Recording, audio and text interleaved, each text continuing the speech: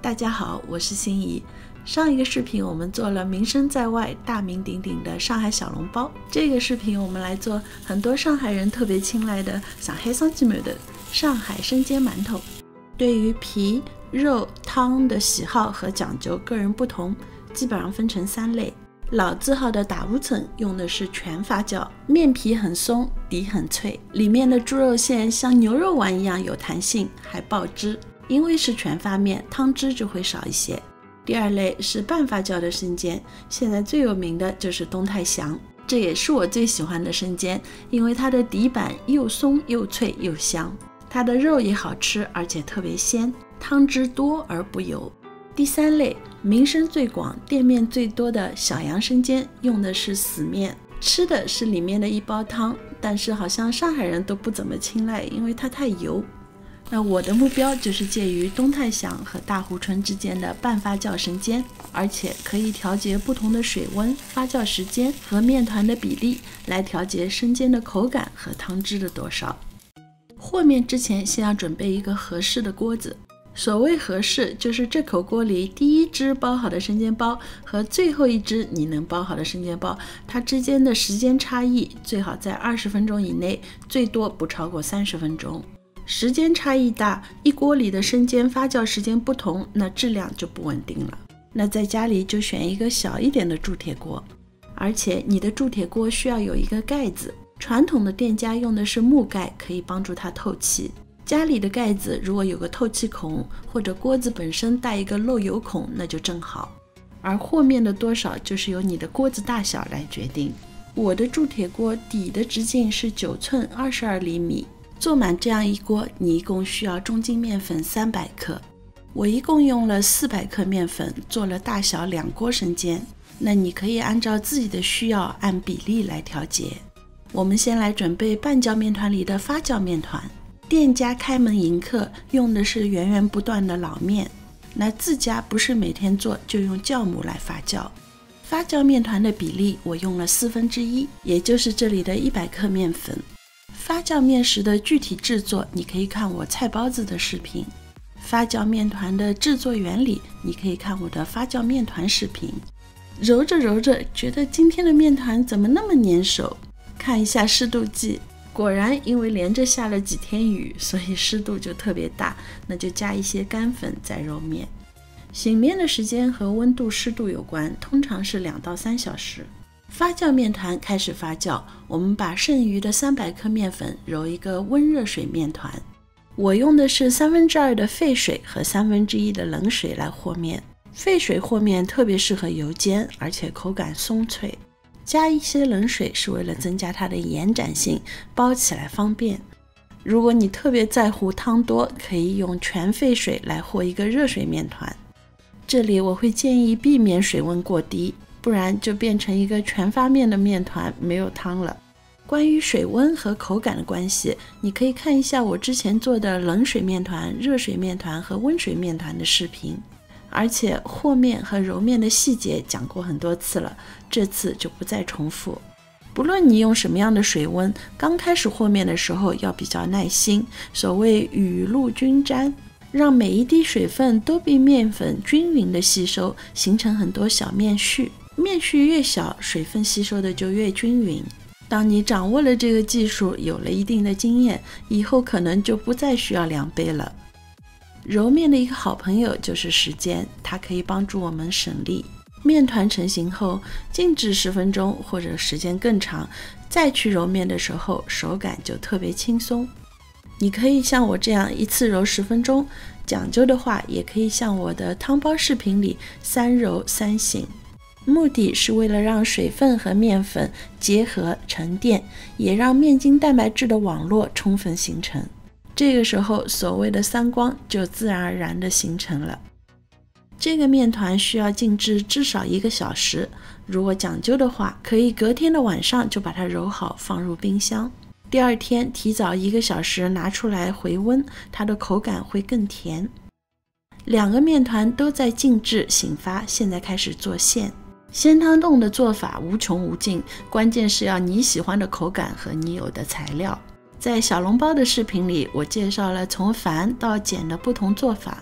这次的鲜汤冻用的是我冰箱里已经有的猪肉肩胛骨1块和2只鸡腿，猪肉提香，鸡肉提鲜。因为没有用到有骨髓的筒骨，所以鲜汤冻晶莹透亮。鲜汤冻的比例也可以看你的喜好，我这次用了猪肉的1半。生煎包的肉馅最好是有弹性的，最好的部位就是前腿的夹心肉，那其次就是后腿肉。也因为这次的疫情，家里只有五花肉，那就把筋膜去掉。肉馅要有弹性，就要细切粗斩。把37、46的肥瘦猪肉切成16米大，再用力剁几下，不要剁得太细，刀快力气大，这样才可以把筋膜斩断，而且肉末的切面也会比较光滑，保持水分。肉剁好了，现在加一块秘密武器，就是一块蒸熟的鸡肉。这块鸡肉放了一些白胡椒粉和酒，把它蒸熟。蒸的时候会出鲜美的鸡汁，要把它留着。加熟鸡肉的作用有2个，一个是增鲜，增加营养，另外它也可以使这个肉馅更饱满，不坍塌。最佳的部位是选择鸡大腿肉，因为它水分多，但是很遗憾，特殊时期只有一块冰冻的鸡胸肉，有一点干。鸡肉的质量我用了猪肉的20%，你也可以增加或者不用。各种料都剁好了，现在开始入味。生煎包的皮比较厚，而且是油煎的，所以味道可以重一些。盐的用量大约是肉的2%，白胡椒去腥，我用了1%。糖的用量，很多上海人会和盐加的一样多，甚至于更多，那你随意。生抽的用量大约也是肉质量的2%。如果你喜欢酱油色的肉馅，你可以减少一些生抽，加一些老抽。这个时候就要把它拌匀，以前我喜欢用筷子，现在我喜欢用手，像猫爪一样去把它抓出粘性来。肉拉出丝之后，就可以加一些酒来去腥。我喜欢用清酒，当然你也可以用料酒，只是夏天的时候用料酒要注意，可能会发酸。蒸鸡的时候会有鲜美的鸡汁，这个时候也把它加进去。如果你没有鸡汤，也可以加葱姜水。水分的质量大约是肉质量的1/4，水分要逐次加入，每次都要充分拌匀。如果你喜欢，也可以加1只鸡蛋白来提鲜。拌匀后加入蒸熟的鸡丁，最后加入油来拌匀，大约是肉质量的3%。摔打的目的是为了排除空气，增加弹性。再加入鲜汤冻，最后一次拌匀。肉馅做好了，把它放入冰箱冷藏1个小时以上，目的是为了让它凝结，包起来方便。这个时候发酵面团就好了，大约胀到了2倍的大小。很重要的就是要用拳头把大气孔都排空，再和温热水的那个面团充分揉匀，做成一个温热水的半饺面团。至于怎么样揉匀，你可以和我一样卷起来再压扁，或者发挥自己的想象力。店家用的是压面机，家庭用的压面机有点太小了，那么只能用手揉，或者我喜欢用一个大擀面杖。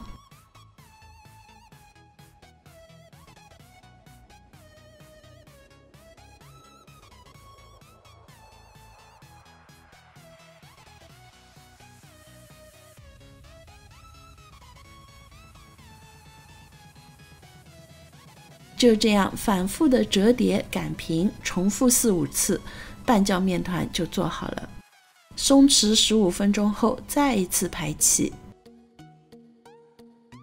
把它搓成紧紧的长条，中间一定不要有缝隙。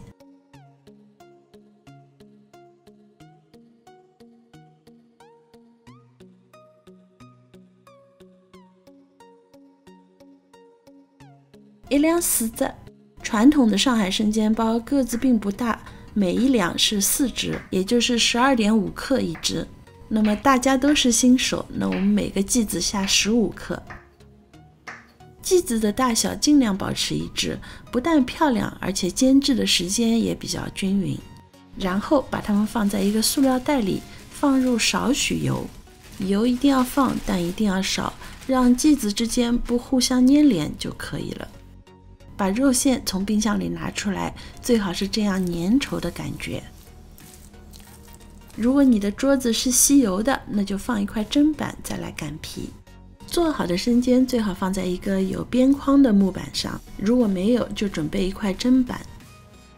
剂子压扁擀薄之后，把四周再擀得薄一些。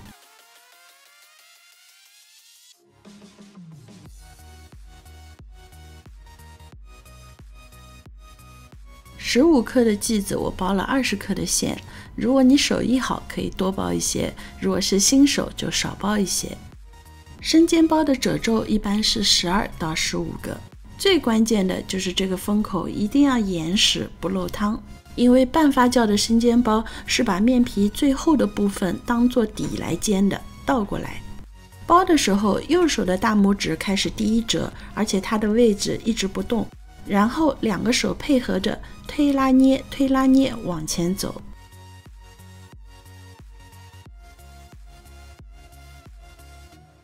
收口的时候你注意一下我左手的大拇指，一定要把这个口分死，然后把头尾拧起来捏紧。生煎包的皮做得好，馅做得好，包好之后它就是鼓鼓的不坍塌。每一个生煎包包完之后都把它倒过来，等最后一个包完还要醒发20分钟。生煎包的摆放比较特别，一个挨着一个，不挤压也不分开，这里你就能看出带边框的好处了。最后的位置我还加了一块砧板，轻轻地挨着它。这样摆放的目的是为了让生煎包在最后20分钟醒发的时候能够比较紧密地贴合在一起。这种似合非合的状态，在最后煎的时候你就会发现它每一个包子吸的油比较少。煎生煎包也需要一定的技术，灶头的选择最好是中等大小的，但是因为照相机镜头的局限，所以在大灶头和小灶头之间我选了一个小灶头，所以今天的火候有点小。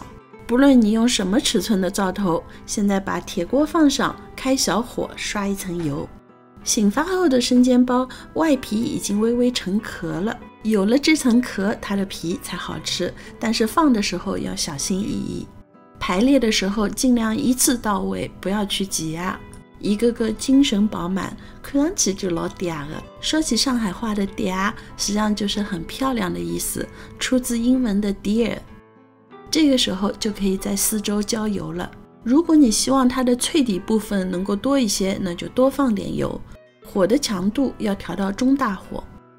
首先我们来开盖煎底，这个时候就要转啊转，转啊转，转的时间和你的火头多少和强度有关，大约是7分钟上下。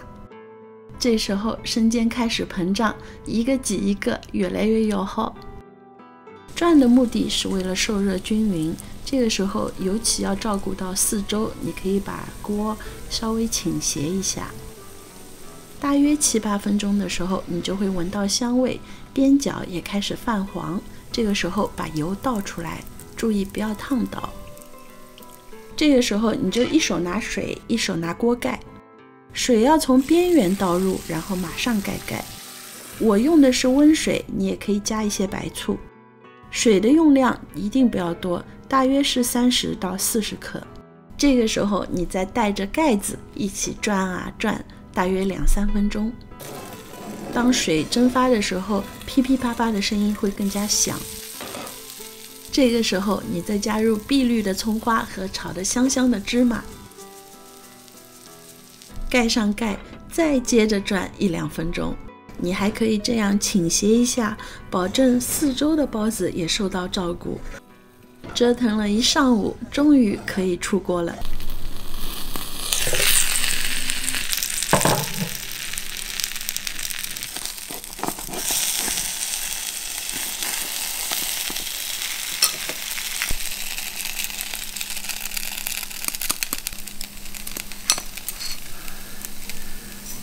前面都没说话，因为忙着吃。皮是松的，底是香的，肉是弹的，汤是鲜的。忘了说一件重要的事情，生煎包一定要配醋。家里的上海康乐醋、广东红醋都已经吃完，拿出了意大利的葡萄醋，一样解腻提鲜。生煎包很美味，是很多上海人的恋乡情节。要做成还真不容易，尤其是对发酵时间的把控。希望这个视频和时间表对大家有所帮助。下一个视频我来做事半功倍，一样美味，汤汁更多的锅贴。